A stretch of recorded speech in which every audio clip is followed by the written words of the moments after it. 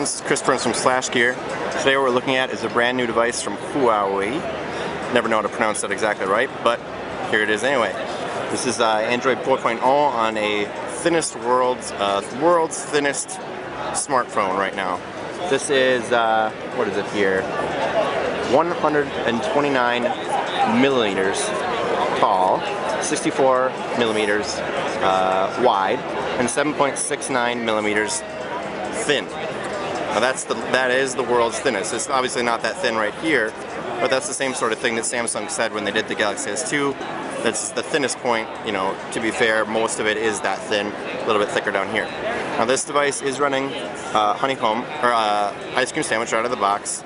Has a 8 megapixel camera, and for the most part is normal besides that. It's a high-end phone running Android 4.0 ice cream sandwich, and it's thin, so that's really the value proposition there.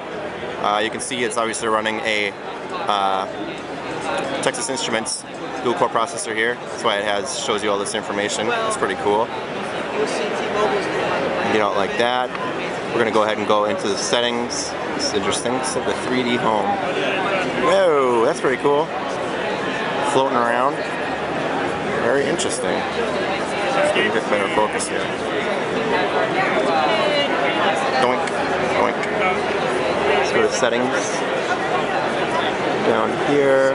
So we're very obviously running the Android 4.0 ice cream sandwich. And it has the secret thing, so that's pretty cool. Check it out. Huawei. We're taking one more look. We actually had the other P1. This is the thinner one. This is the one that's the thinnest one in the world. So we're going to take this out again just to show you compared to the other one. The thinness is very comparable. It's essentially non-existent. This one is less expensive. This one's more expensive. Other than that, they're essentially the same. Also has a nicer, well, depending on who you're talking to, nicer black background there. Let me compare it once to the Galaxy S2. This is the AT&T version of the Galaxy S2 I'm pulling out here. Excuse me, I just went through puberty. Here you go. Very similar. This one's obviously the thinnest in the world. Again, it's running honeycomb, or ice cream sandwich. I always say honeycomb. In and out. Yep. Android, you're going to be an iPhone. Up in and out of there. Running a TI processor there. Honeycomb.